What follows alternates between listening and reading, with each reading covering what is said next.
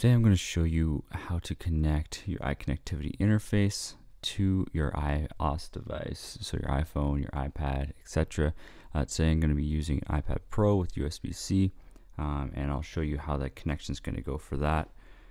So if you actually look at this, we have this little hub here.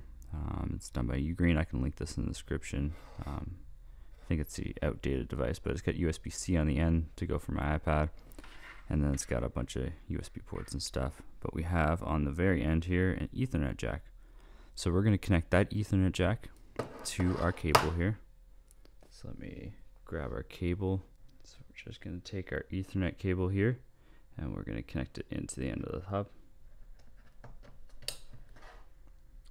There we go. So that's connected now, and I'll connect the USB-C side to our iPad. And so now we have USB-C going to this little hub right here, and that's going Ethernet, which is actually going into a switch, but it could also go directly into the Mio XL itself.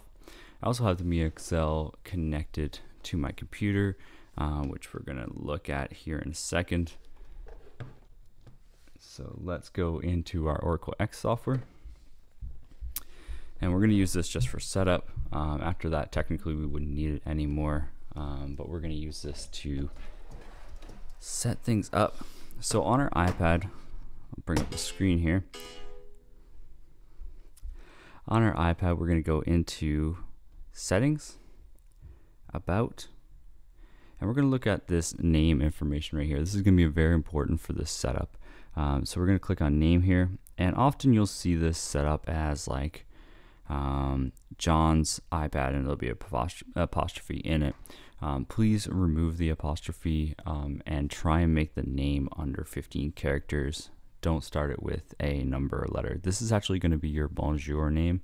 It's called your bonjour name, and that's how you're going to connect via Ethernet to the Mio XL in this case, or whatever iConnectivity Ethernet connected device that you have. So over here in Oracle X, we have our Mio XL, and we're going to go to the RTP/mini network. So over on here, I can take any of these ports really and do this. But I'm actually specifically going to take RTP13. This is automatically routed with my host port 1 on the Mio XL. So I'm going to go in here. We're going to change this from responder to initiator. And we're going to change this, and we're going to name it the name that was on our iPad. So it's iConnect, capital P, pad. There we go. And we're going to save that in there. You can see it's already made the connection. It's very quick. So this gives me the IP and the port number that it's connected on. So now if we go back into our iPad, we can go into the settings, and we'll actually see, if we go into MIDI, we'll see this network session 1. So I'm using a MoGAP here, but you'll see network session 1. So we can select that, and that's actually going to take, that's actually that connection that we just made with RTP13.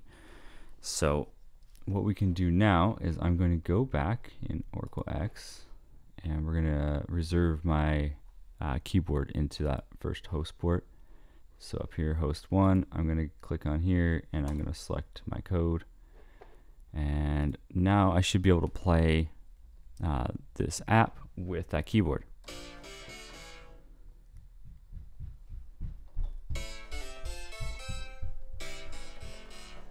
You can kind of hear it playing there.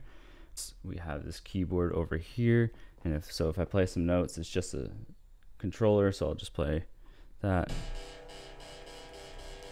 And that sound that you're hearing is actually just coming from the iPad speakers itself, because I didn't hook up any audio devices to it. But that's just coming from the iPad itself. And then if we use the keyboard,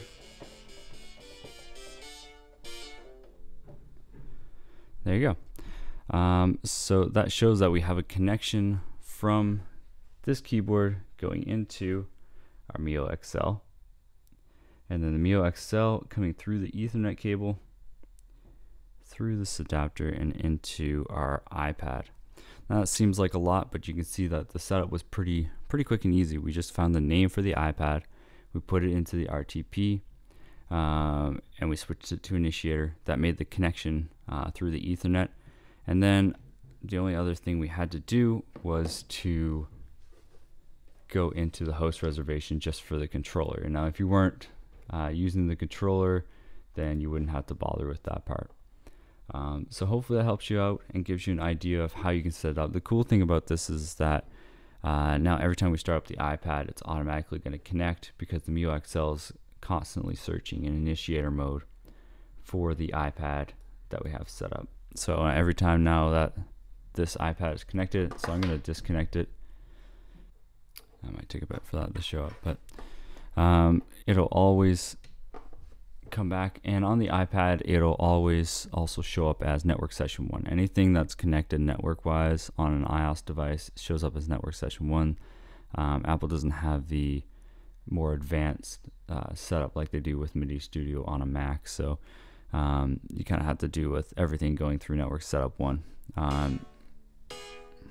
Another cool and interesting thing is that if you go to something like say Audio Bus 3, where they have more control over your MIDI, you can actually see all the devices that are now on the network.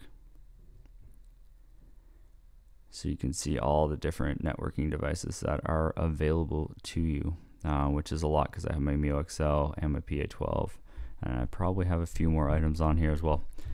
So that's a great way to do it. A lot of people use this kind of method to connect with Lemur and other control surfaces, but also to Simps, as I just did with the Mode Model D app. So hopefully that helps you out.